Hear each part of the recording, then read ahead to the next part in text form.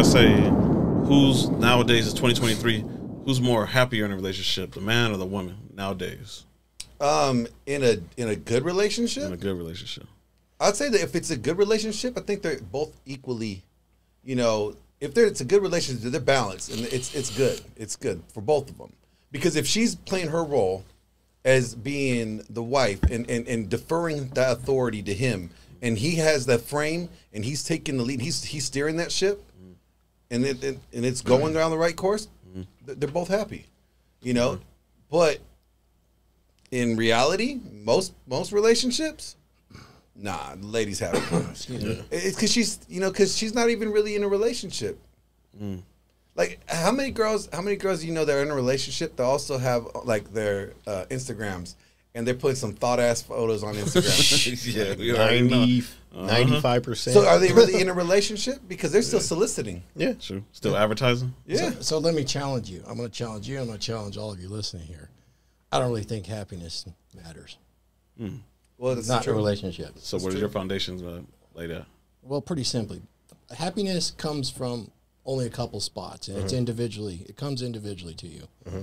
Number one, you can be happy, and let's just take it out of the context of a relationship right now and to the individual. This is a man and a woman. Happiness comes to you in only two ways. One is you have something that comes into you, and this is external validation. It's like a little battery you're going to plug in. I'm happy now. I got this emotion for a little while. Something you receive. Lasts a few hours. I maybe get a good feeling from it. I'm receiving it. This is external validation. This is why you go on the phone and you're hitting all the IG gals. You're getting a little external validation coming in. Imagine there's a battery that comes in. The other way that you get happiness is you self-validate. By self-validating, accomplishing something, thinking of something, creating a mood for yourself through the use of feelings and emotions or accomplishments and reading, that is creating happiness from within you. That's self-validation. That's like a generator instead of a battery. The generator takes some maintenance. It takes a little longer to warm up. But once it's running, you have voltage forever. If you're waiting on that external validation, you use up the battery, you throw it away. You got to find another one to keep power, right? Now, keep that in mind, and you bring it into a relationship. Both parties should be responsible for their own happiness. They need to be able to self-validate. Once that happens, you can add external validation one to the other. What does that create inside of a family?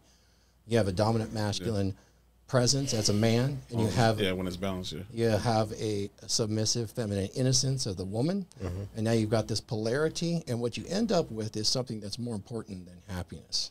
It's fulfillment, and fulfillment lasts. It carries on. Fulfillment's a mood. It lasts days and months. So that's my take on the happiness. Who's happier? So that's how I like to look at it, and that's how I work with my consultations.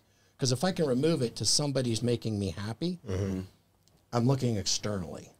And I need to look internally first. Okay. And that solves a lot of problems, believe it or not. But it's like that generator. It's going to take some maintenance. And once you get there, though, it's well worth it. Okay.